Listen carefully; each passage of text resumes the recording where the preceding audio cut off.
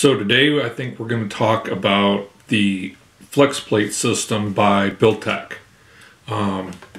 As we all know, there's all sorts of different ways to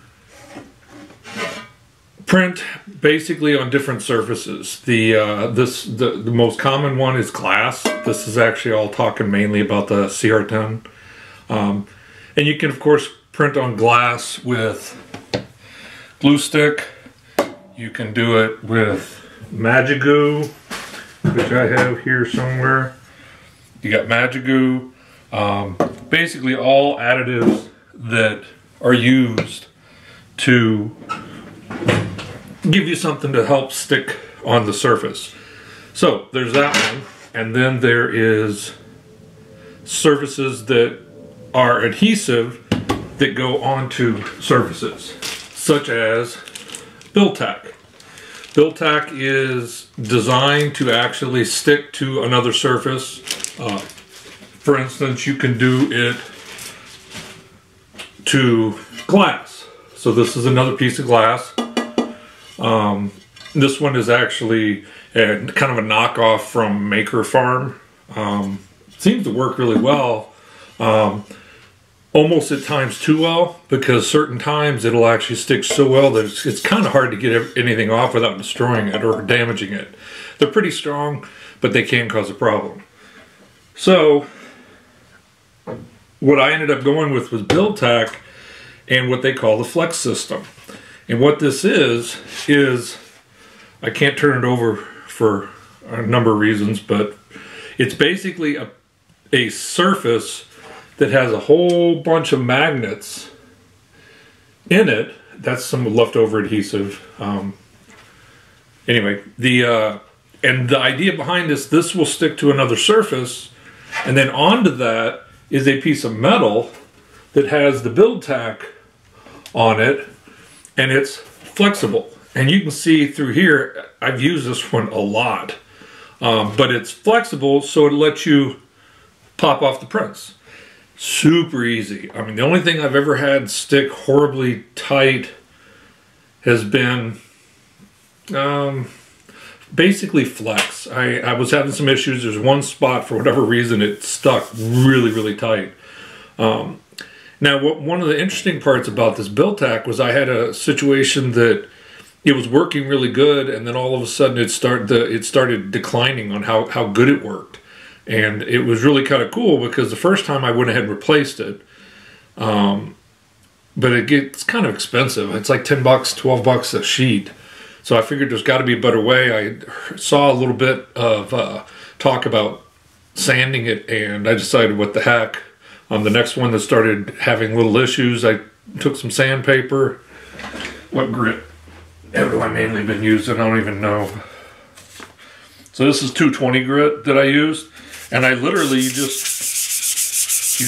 sand all over it, and it like refreshes it. And of course, after that, you're gonna wipe it off with a clean like paper towel with some isopropyl, and it's awesome. I mean, it sticks really good.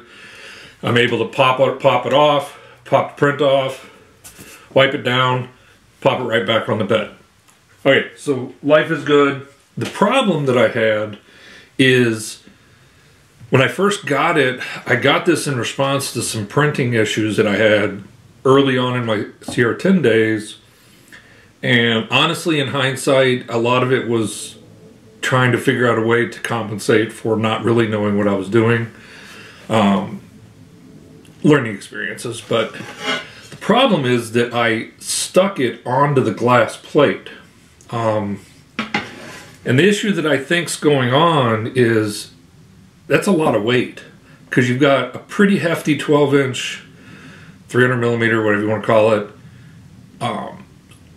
build system or build plate on the CR10 to begin with, and then you throw this thick glass on it, which is not light, and then you throw this with a bunch of magnets along with a metal piece of build plate, and all of that weight ends up being quite a bit of force for the y-axis to yank back and forth. So what ended up happening after, it worked great for a while, never had any issues, and then all of a sudden, out of the blue, I started getting layer shifts, which I think was the stepper motor on Y getting weaker from having to drive so hard. So I went in, boosted up the currents, and it helped. It's not really shifting all that much anymore, but I still get occasional shifts. Motor's hot. So anyways, I wanted to actually reduce the amount of force that's going to be required. So I want to take it all down and actually replace the BuildTak, pull it from the glass plate, and then refresh it. So anywho, that's pretty much what this video is going to be. I'm going to do a second video specifically talking about what I did to swap this out.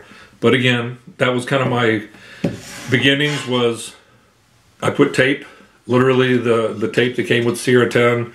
I had that originally on the build plate. It was actually on this piece of glass.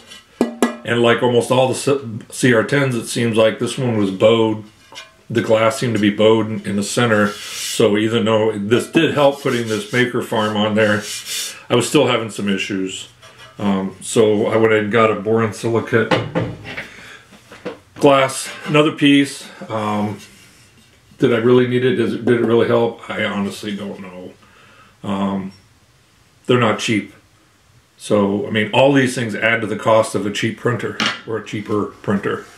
But anyway, so then I went from that, and I tried some glue, and I tried Magic Glue. The Magic Glue just doesn't work for me. I'm going to probably at some point try it again, but I have trouble really messing with it a lot because I like BuildTak. It seems to work really well for me. So anywho, I went from that, ended up with the Flex system, and next video I'm going to talk about swapping it out, because when you peel it off, it causes issues. So anyways, thanks for watching. Hopefully some of these options kind of help somebody somewhere along the line, and you'll at least understand how I got to where I'm at right now. Thank you much, and have a good day, and make sure you check out my next video.